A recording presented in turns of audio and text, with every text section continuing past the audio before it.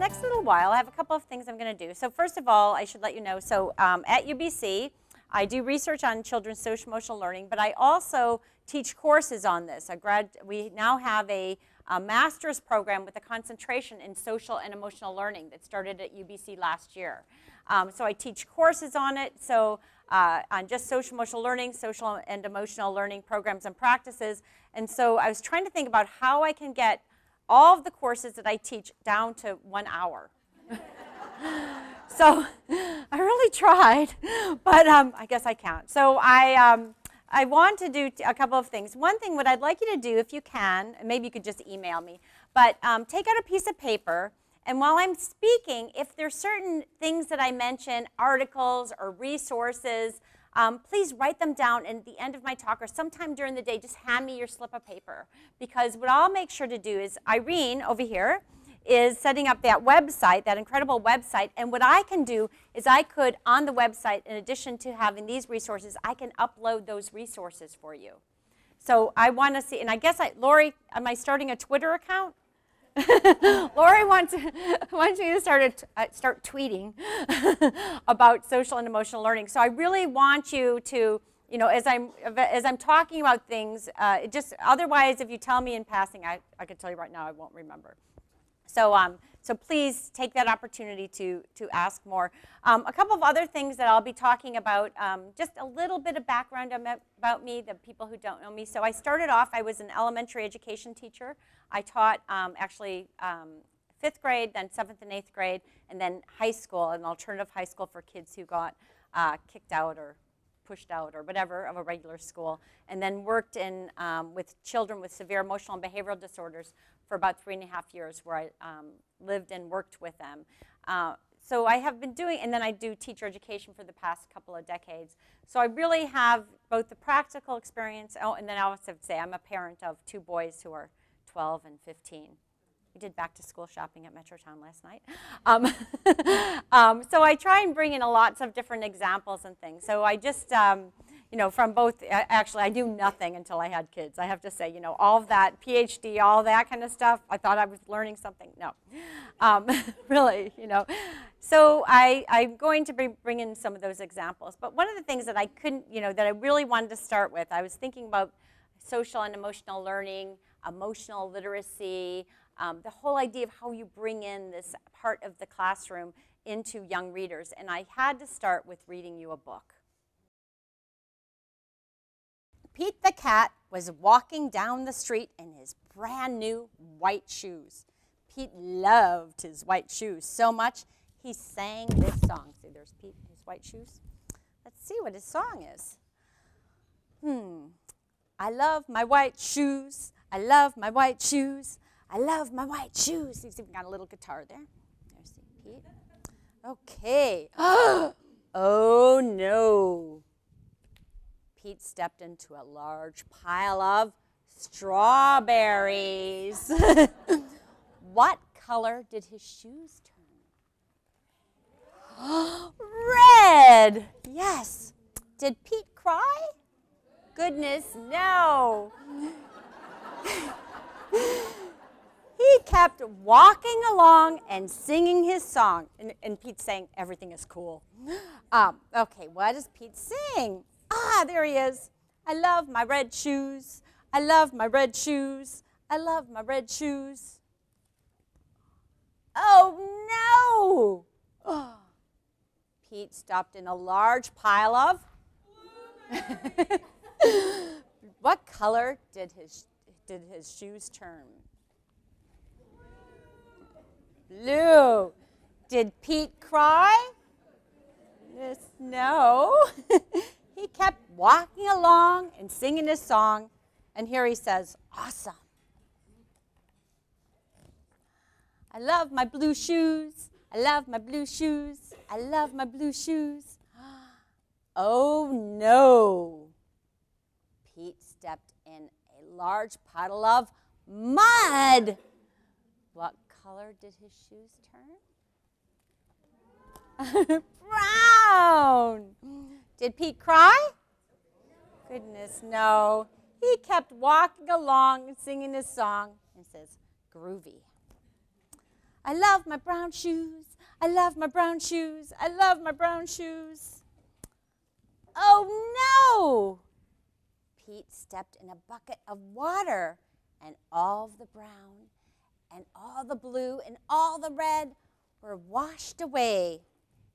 What color were his shoes again? White. But now they were wet. Did Pete cry? Goodness, no. He kept walking along and singing his song, rock and roll. I love my wet shoes. I love my wet shoes. I love my wet shoes. The moral of Pete's story is no matter what you step in, keep walking along and singing your song because it's all good. Now, I will say that that story is a book that goes along with a program on which I'm doing research called Mind Up. And the Mind Up program is a program that's a social and emotional learning program that's about teaching children mindfulness, but also optimism. And Pete's story is a story about optimism. It's about how do we look at a glass half full and half empty. And the research on optimism are a couple of things. One thing is that you can learn optimism. You can actually teach optimism and become more optimistic. And what we know about the research about optimistic people who look at the glass half full, who are like Pete, who actually wear rose-colored glasses, who are somewhat delusional, they have better relationships, better job satisfaction, they live longer, and they recover better from illness by having that optimism. So this is a way of how you can bring books into the classroom and have literacy at the same time as teaching reading, but also teaching social and emotional skills, teaching different things like that. So that's one of the illustrations, and I have lots of other ones along the way that will get us to think about Pete. Okay, so educating that, now some of you have seen my talks before, know this, don't give the answer out. Educating the heart without educating the mind is no education at all. Who said this? Who do you think said, who's this quote? It's not me, I'm just reporting it. Who? Someone? Aristotle, yes. Someone new. So usually people say the Dalai Lama, then Einstein. Well, what's so interesting about this is that this idea of educating the heart and teaching social and emotional learning and well-being has been around for a long time. That it's only that the science and the evidence base has been around for about the last decade. That the research now is starting to support this idea that when you educate the mind, you need to educate the heart as well. We also know that a comprehensive mission, this is just a quote from an article that talks about that the comprehensive mission for schools is to educate students to be knowledgeable, responsible, socially skilled, healthy, caring, and contributing citizens. And if you look at any of your mission statements of your schools, even of the mandate, I think, for schools in BC is social and human development, that we get so focused on the academic achievement and we forget the purpose of schooling is really about the whole citizen.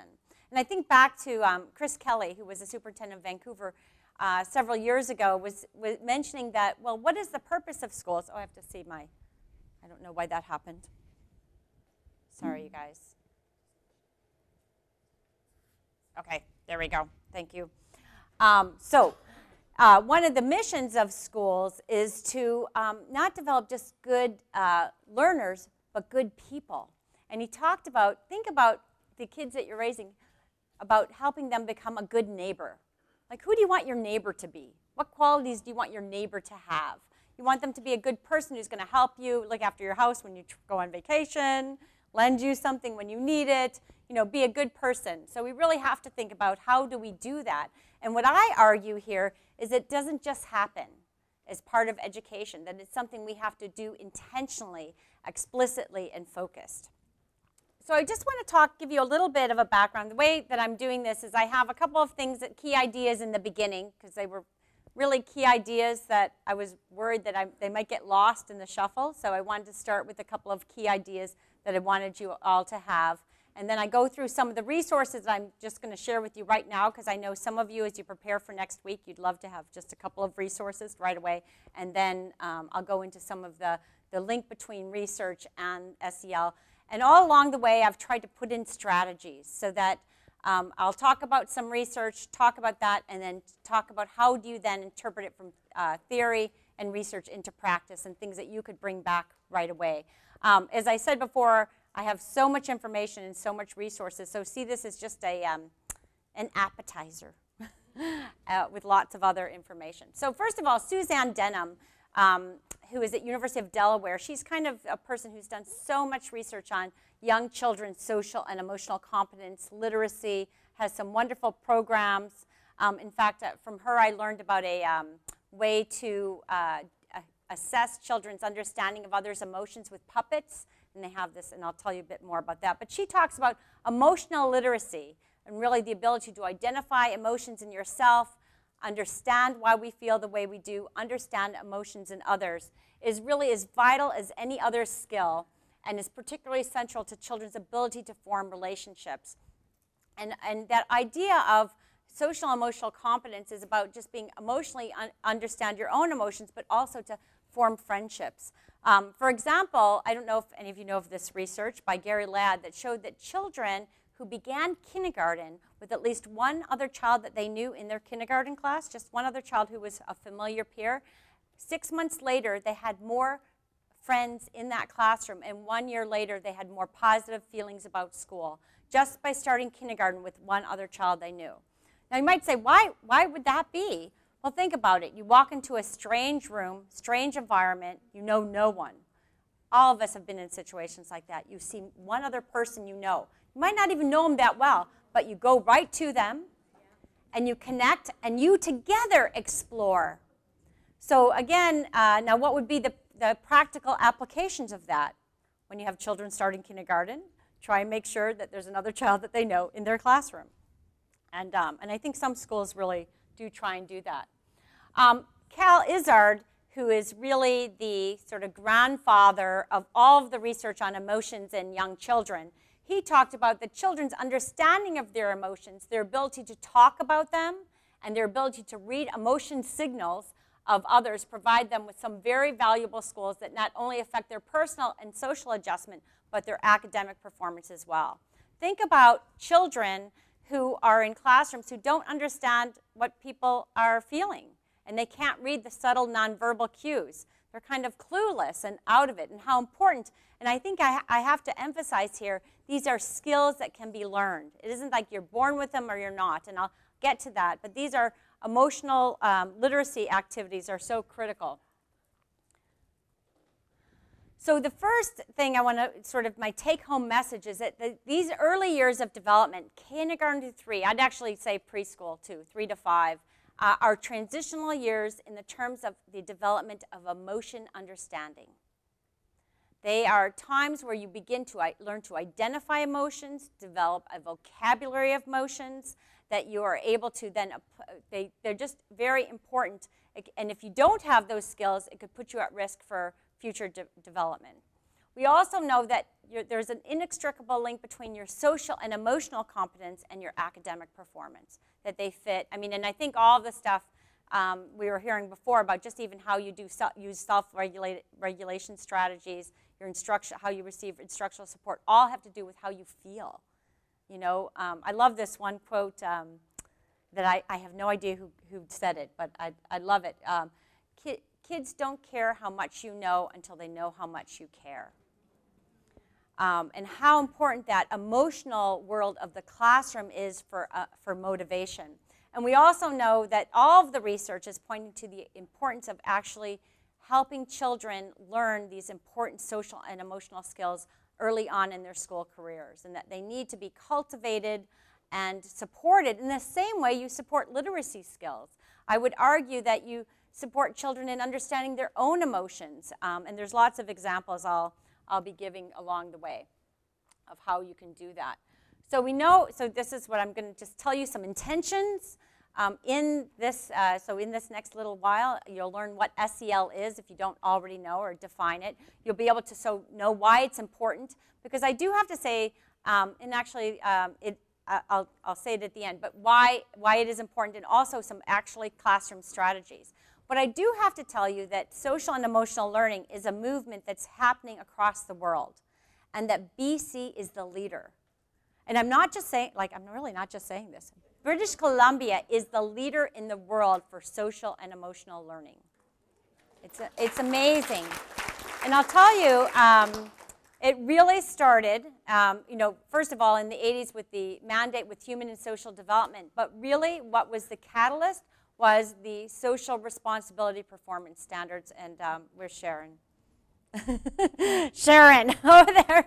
We can thank her. And Maureen as well, really being the ones who have taken the charge. And it was social responsibility, not mandated, very strategic, very important, that happened around 2001. Was it 2001? 2000? That then spread like wildfire. And then other parts of the world, especially which I'll get to later, the Collaborative for Academic and Social Emotional Learning, began looking to BC to see what we were doing in this area. And the idea that there's several school districts now that have actually social and emotional learning coordinators. I just heard from Surrey yesterday. Anyone here from Surrey? Yes, that there's a teacher, a support teacher for social and emotional learning. So districts now are starting to realize that, and I think Coquitlam has had that in place, Vancouver and other districts, I want to say Terrace as well, and others are really identifying that as an important aspect, and we need to celebrate that. So I just want you to think of three main things as I'm talking, because I talk about social and emotional learning, and it almost gets like, okay, we have to teach kids these skills. We have to learn how to identify emotions and understand emotions, and there is that piece of it. But I want to emphasize these other aspects. First is the development of the whole child. A whole child approach is so critical.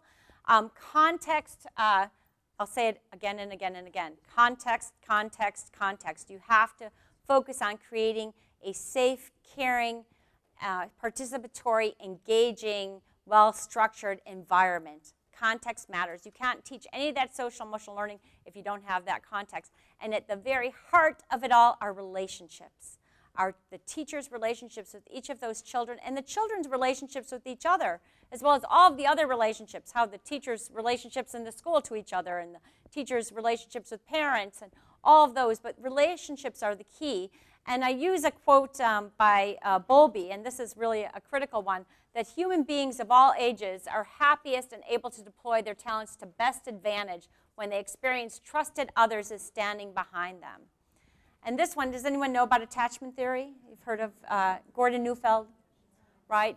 But it made me think both of Deb's presentation this morning as well as Faye's, and talking about how important that teacher relationship with supporting, that's really what, to me, what I saw as those strategies of that teacher supporting children and their students to be successful, and how critical that is. So, and what we find in research, that the features of classrooms that promote positive child development are the quality of relationships with adults consistently comes as a critical feature of any setting. The quality of that relationship, that children feel connected. And I'm just going to tell you briefly about a study that is so interesting to me. Bridget Hamra and Bob Pianta did a study in 2005. It's published in Child Development. And they looked at, they did an observation of classrooms. They looked at how children, a number of different factors of teacher-child relationships and through an observation. And they looked at several different types of things. They looked at things like positive climate, negative climate, emotional support, instructional support.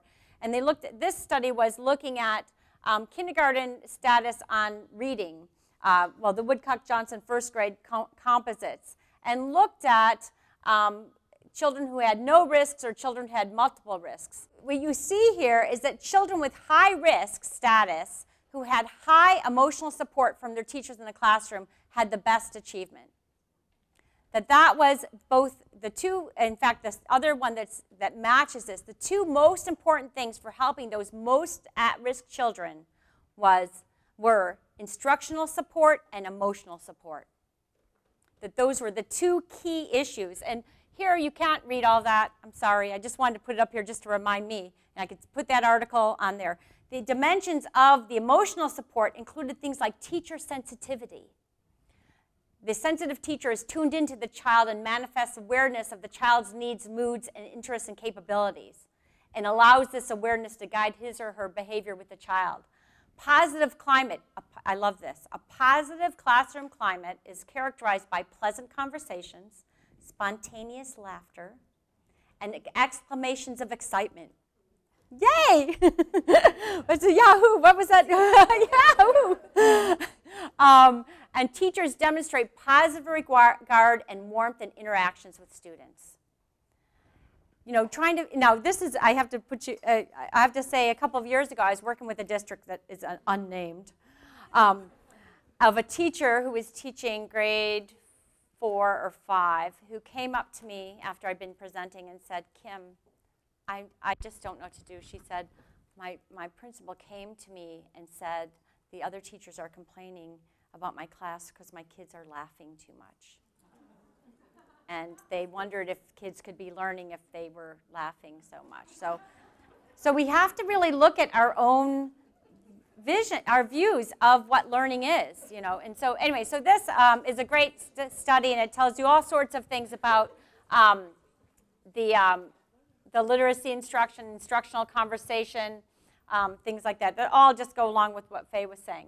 And we need to have a strengths-based approach. And I have to say this is a lot easier said than done, of looking at the positive, trying to move away from what the child doesn't have to things that they do have, and how to reframe the negative into a positive, right? You know, there's some kids who are, I'll talk about my son, Griffin. Griffin as a child was one of those children who never took no for an answer.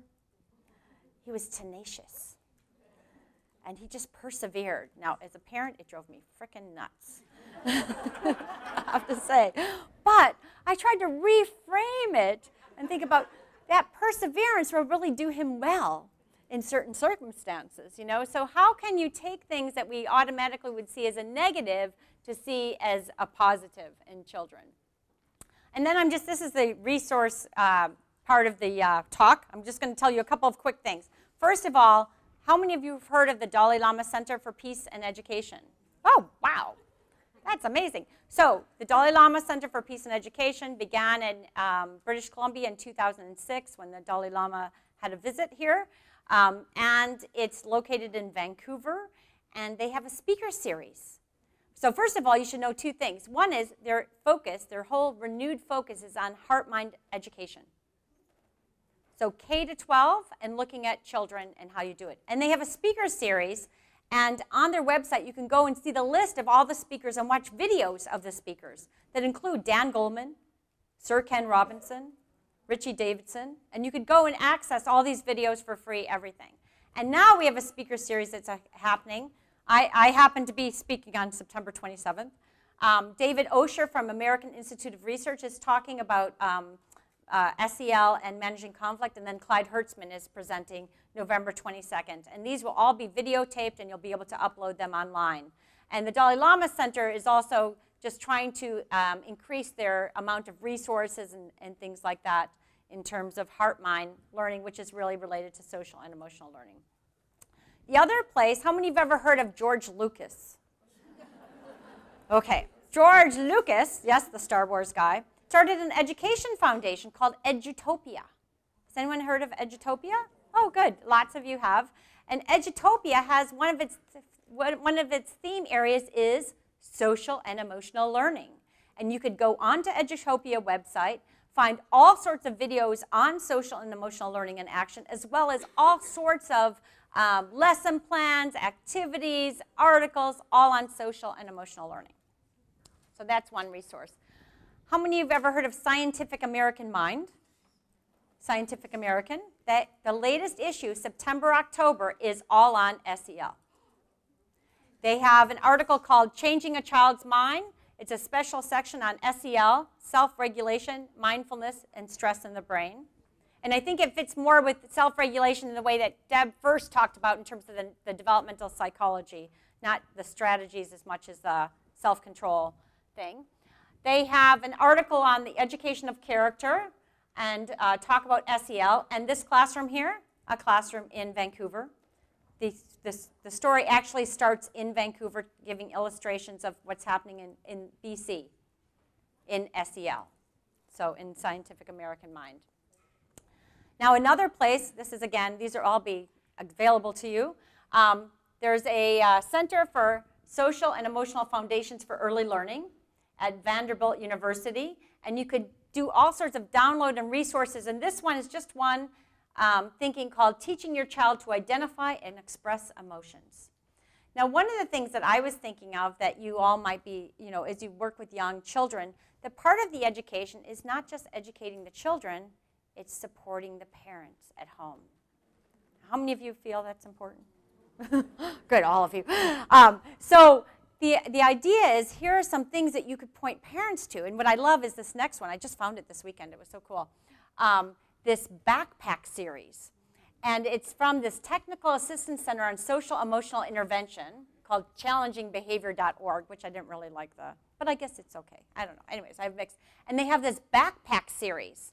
It's these one-pagers you print off, and it's things like how to help your child recognize and understand sadness, or how to help your child understand and label emotions. And it's a one-pager you print off. It has all sorts of little tidbits for you to just put in the backpack for parents to have. So again, another great resource. There's so many resources emerging in this area. And then I just had to point you to a couple of things on resilience. You'll get these. But one of my favorite websites is Feelings Factory. Does anyone know Feelings Factory? Thefeelingsfactory.com. And it's a place you could go and find all sorts of charts and resources and puppets and everything for bringing social and emotional learning into the primary grade classroom. And it has all sorts of things that are really inexpensive to get, like, big charts of emotions and, puppets. I don't know. I love puppets. All sorts of things like that. So anyway, so those are some things. And then just the latest resource is this one out of the National Research Council that's about 21st century skills. And that might not be as interesting to everyone, but again, it just came out July 15th. And as you can see, there's a huge amount of resources available. And I said this the other night. I have been described by someone as a human Google for social and emotional learning. So again, as I'm talking about things, please write down. I want to provide. I take my role very seriously as a resource for you, and the idea that I can give you as many resources as possible on all of these topics. So, why now? Why do we need social and emotional learning now? Well, I talk about why is social emotional learning important. What we know from research, from experience, that teaching and learning have strong social and emotional components. Think about, I don't know, have you ever seen children stressed? Have a lack of motivation? All of these, it's inextricably linked of how you feel and how you learn and how you see yourself. So we know that that's so important. We also know that emotions can facilitate or impede children's academic work. Like how, they could say, I can't do it. I can actually tell you a story. I worked in this one school for kids with severe emotional and behavioral disorders, and I had, one of my boys was named Brad. He had been identified as having a lot of learning problems, and he came in on tests as a grade 2 reading level, and here he was 14. And he just would always walk around about how stupid he was, how dumb he was, he can't do anything. But then every month when his favorite thing were about cars, he would get Car and Driver magazine. And he would sit on his bed and read the entire magazine from front to back. And you would walk with Brad, actually, and he would tell you how fast each car was and how fast it went 0 to 60 seconds. So here was a kid who now they said, well, why can't we take his love of cars and now start helping him have that as a doorway to his literature. And so what I argue for, one thing, is that reading and literature, it has to be psychologically relevant to children. It has to have a personal meaning. Think about when we go, like when we choose things have to be psychologically relevant. And the only way that you can choose things to be psychologically relevant is if you know the kids really well. If you get to know what their likes and dislikes and what the things they're interested in and how important it is for them, for you to have an opportunity to learn those kinds of things about them. So what now? Well, we know social and emotional learning is a growing movement, as I mentioned before. How many of you have heard of Dan Goleman?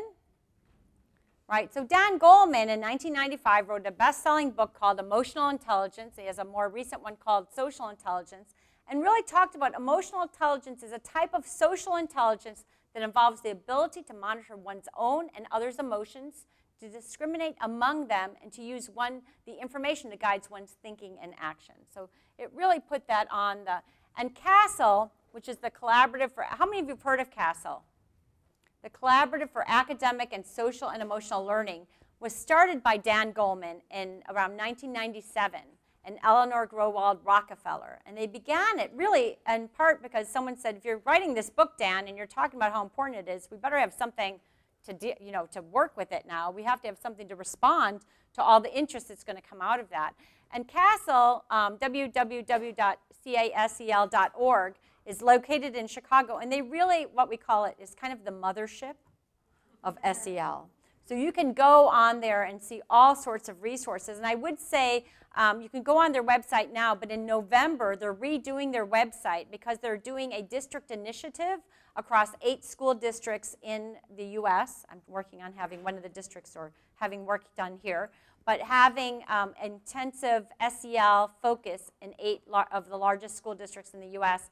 And they're going to redo their website so that it's all going to be teacher-focused and all the resources for teachers. Right now, it's kind of a mix between for researchers and for teachers. But there'll be lots of really important information on there come November, which, again, is really important. They talk about 5 dimensions of social and emotional learning. And if you think about these 5 skill areas, they've been called lots of different things. But the 5 include 2 about the self, self-awareness and self-management, which some people call self-regulation or self-control.